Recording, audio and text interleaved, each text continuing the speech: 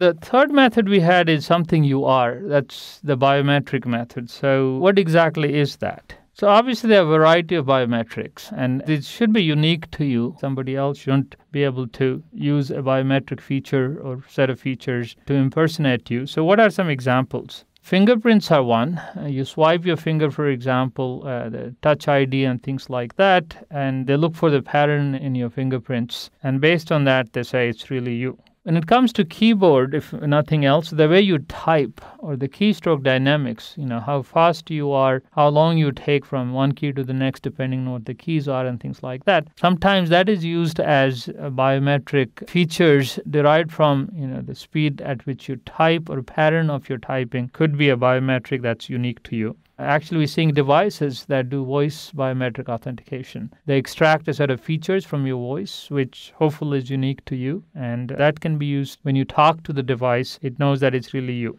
And of course, there are more intrusive and fancier one like retina scans and things like that, which look for sort of unique patterns based on the blood flow in your eye and things like that. So these are basically what you are. The way these work is that you're going to claim it's you, and you're going to swipe your finger or you talk in case of voice, but the biometric measurement should be the same each time. If it's different, then of course we're going to have a false negative, isn't it? It's you, but you're not able to log in because you have a cold and your voice is a little different. So maybe you don't have exact these measurements. Maybe you have a probability distribution for the features that we extract from your biometric measurements. And of course, we're going to have false positives and false negatives as we have with each authentication method that we discussed. Here, if your biometric measurements change beyond a certain limit, then of course, you may not be able to log in, resulting in this false negative that we're talking about. So the basic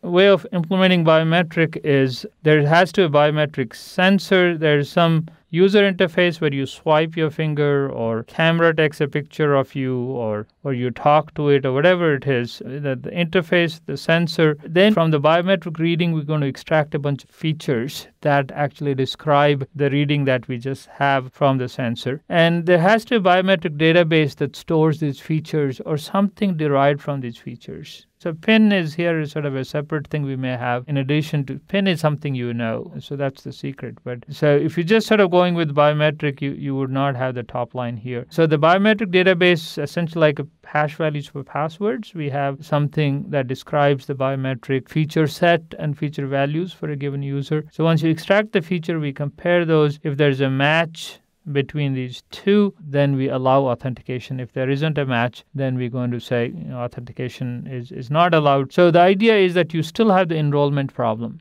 Somebody has to have a description of your biometric features, which is the database where we're storing it. The sensor has to read it. The features have to be extracted. The comparison or match has to happen. And that's how biometric authentication works. So rather than you typing a password, we sort of reading it through the interface and the sensor, and then it's sort of similar to what we had before.